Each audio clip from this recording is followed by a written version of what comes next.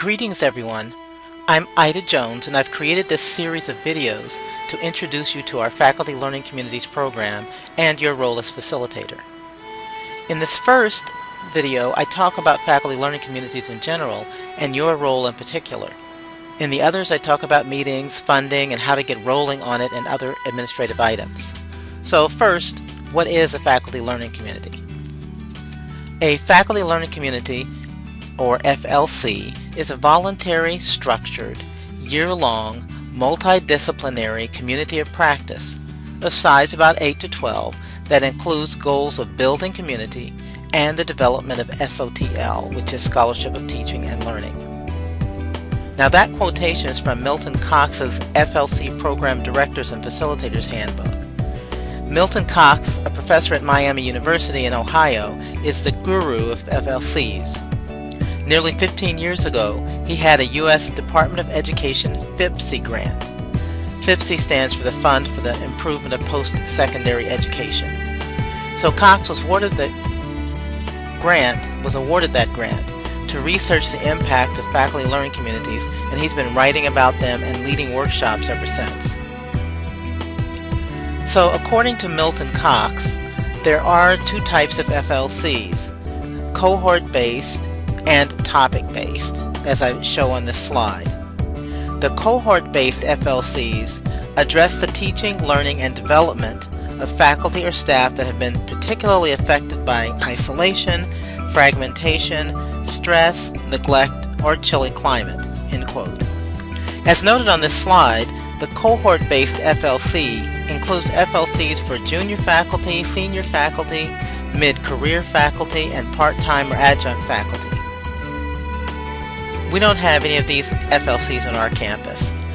There hasn't been interest so far, but we'd be happy to consider those if the requests arise. We do have a lecturer liaison who works on programs specifically geared toward the special concerns of lecturers, though. The other type of FLC is the topic-based FLC. That's what we have here. The goals of these FLCs are to create a curriculum designed to address a campus or divisional teaching, learning, or policy or program need, issue, or opportunity. So these FLCs tend to focus on particular themes or issues, again as noted on the slide. So look at the number and variety of proposed FLCs for the 2014-15 academic year. You may want to pause for a moment to examine those more closely. You can see the variety of FLCs proposed from a broad range of topics, and on this slide I've included both the FLC name and the facilitator or facilitators. Okay, so here I've included my picture. I'm Ida Jones. I think most of you know me.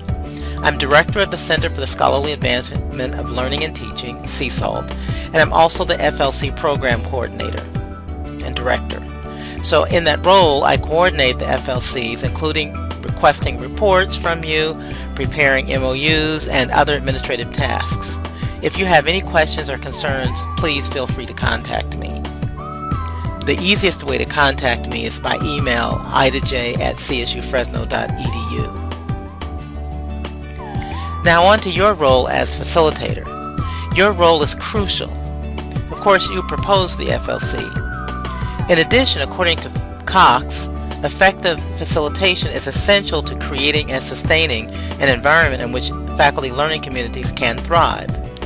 Just as faculty learning communities differ qualitatively from other familiar work groups in higher education, the role of facilitator differs from what are perhaps more familiar roles of content expert, lecturer, chairperson, or traditional leader.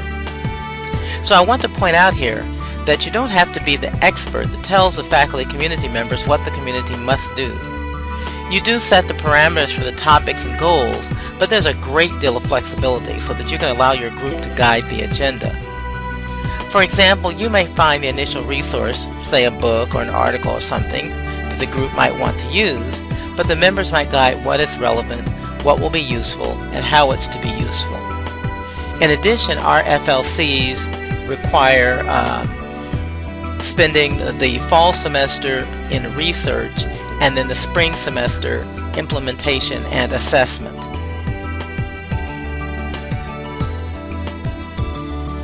So your role includes not only a facilitator of learning, but also you may act as a political strategist or even an activist to further the community's agenda. For example, we had a Universal Design for Learning FLC several years ago, and the group encouraged members to talk to their chairs and others about what they learned about revamping and revising courses.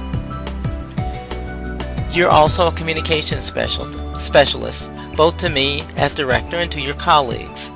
In some cases, you may be an entrepreneur moving forward on an agenda for a topic that isn't currently addressed on campus. The MOU, which all of you will sign, has more specifics. So that's it for the introduction to faculty learning communities.